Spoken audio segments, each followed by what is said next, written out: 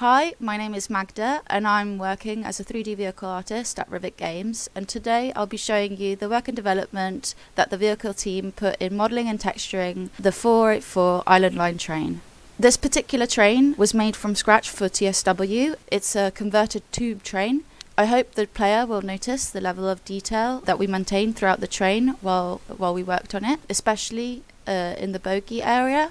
We made sure to add every single detail, and every single screw is placed exactly correctly, and every pipe.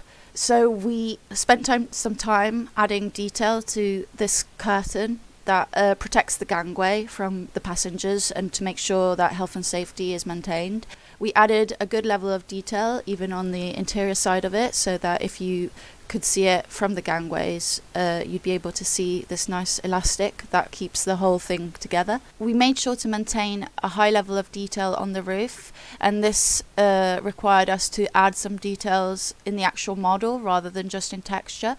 For example, we added, by modelling, the Sikaflex tape on the roof and other details, for example this vent, and we also added in the whistle and the destination board area and the headlights.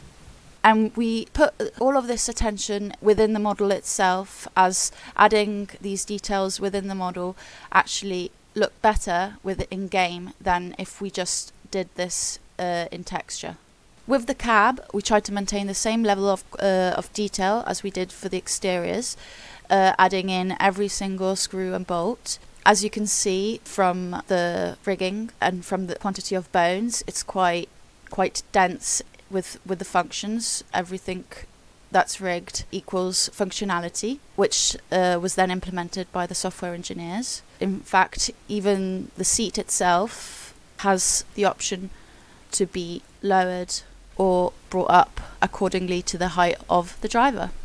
The way that we model is that we section off different parts of the train. So we usually have someone working on the interior, someone working on the cab, and someone working on the exterior. So first we make sure that the exterior is modelled, and then we will then start modelling on the interior and the cab respectfully, and we then do adjustments by bringing each other's models in each other's Blender files, so that we know that we're not going over. So for example, if I go into my interior file, I have the exterior model in and I have the cab model in, and these will match perfectly, so when we bring them in within the game there won't be any overlapping and everything will fit in together like a puzzle.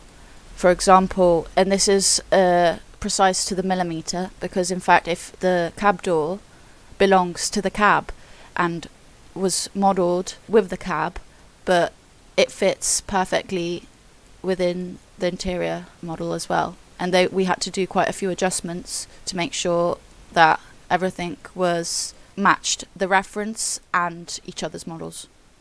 The way we model the trains in general is we'll model one static mesh, and then we'll model an animated mesh, and the animated stuff will be rigged and is a separate piece to itself. So as you can see, the keys and the guard panel flap on the animated mesh, and this then we add either bones or animations as well if the animation is too complicated to do within the engine, and then we give that to the engineers and then they animate it, or they assign the animation to the pieces so that it makes sense within the game.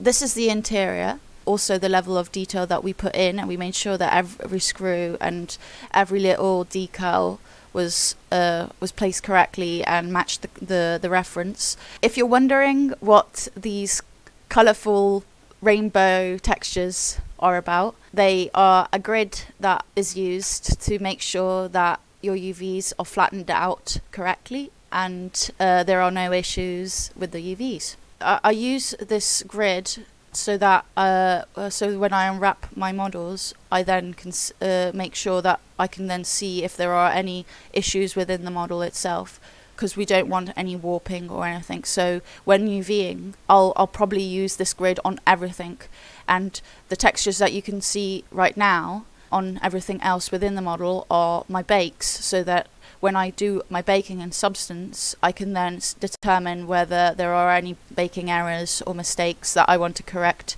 or that I need to like modify in some way. If something was unwrapped incorrectly, like you'd see this.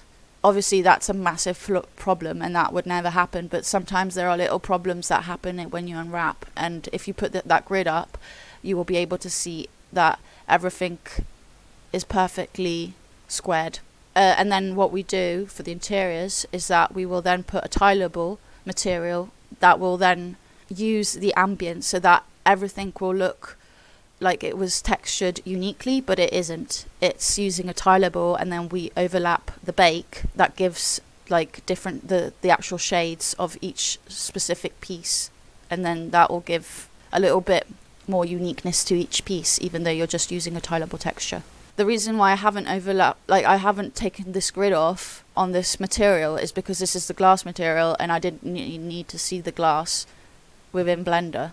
If you're also wondering why there are no seats within the interiors, it's because we actually export the model without the seats in them, as we prefer to instance the seats in game. We obviously do place the seats within the model, as you can see, to make sure that they fit in within the model itself, and everything is placed correctly. But then we hide them and export the model without them, and we bring just in individual seats in game and instance them throughout the train interior. This leads to a positive impact on the train's overall performance, as there are less draw calls, and improve the quality of the train for the player. Let's now move over to texturing, and this is the substance file for the exterior model.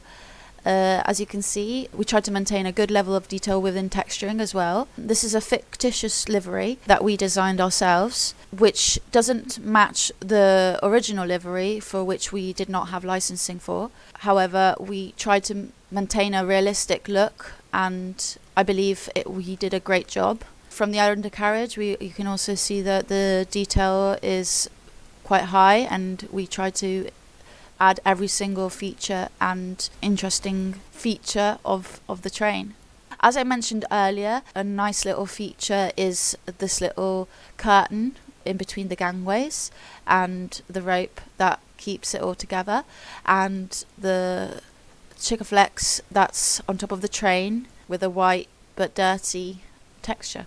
This is the interior texture file.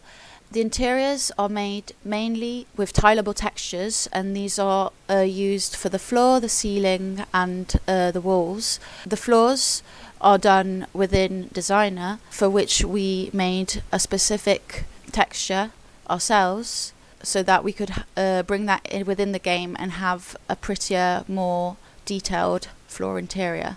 Everything else, the metals, the poles, and like small little things such as the ceiling cameras and the destination boards and the decals and metal plates and all those little items like that are made uniquely in their own texture map. And if we quickly want to hop over and see how it looks in Engine, we can admire the whole process coming together in Unreal.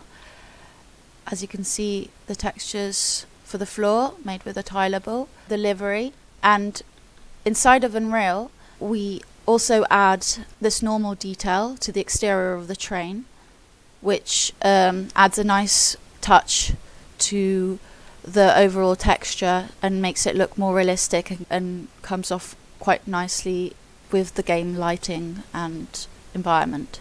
As I spoke to you earlier, we added key functionalities within this game, so when, for example, opening the guard panel, you will see the key appear to open it, and you will need the key to switch it on.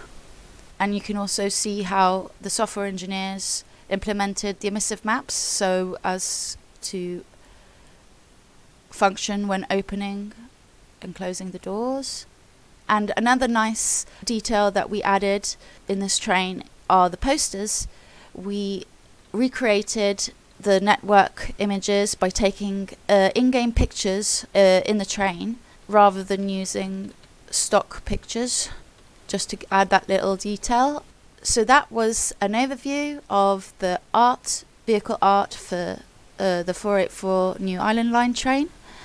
Hope you enjoyed it, and please like and subscribe to see more videos.